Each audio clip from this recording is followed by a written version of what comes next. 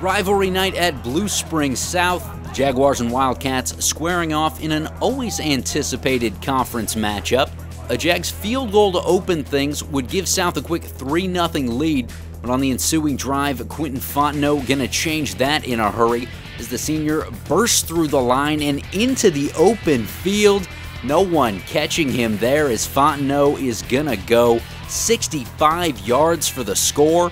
That would make it 7-3 Blue Springs early, but Fontenot wasn't done there. A few minutes later, he's back at it. Stiff arm, spin cycle, finding space, and he's gonna reach over the goal line. 18-yard touchdown would put the Cats up 14-3 early. And in the second quarter, Wildcat ground game continuing to impress.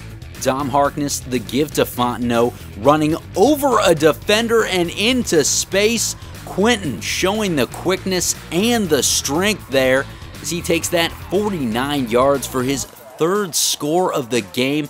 Part of an absolute monster night for the senior back, and Cats would go to the locker room up 21-3. But in the second half, Jags building momentum. Nishan Rick with speed out of the backfield. He's going to be marked down at the 1-yard line, and a few plays later, they'd go right back to it. Rick powering through for the short touchdown.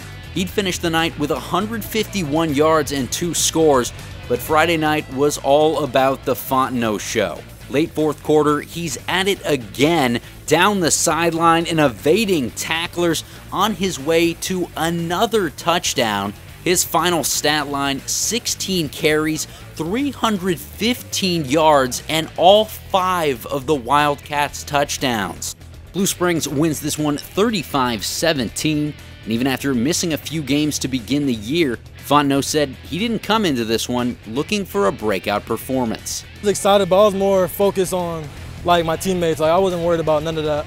It didn't matter to me. I just wanted us to win. You know, we've always told him he could be one of the better running backs in the Kansas City area in the state of Missouri, and he's showing that right now. So extremely happy for him, and the thing is his teammates really love him because of the way he's been such a great teammate to them. He's just a great playmaker, and he's playing with a lot of confidence right now.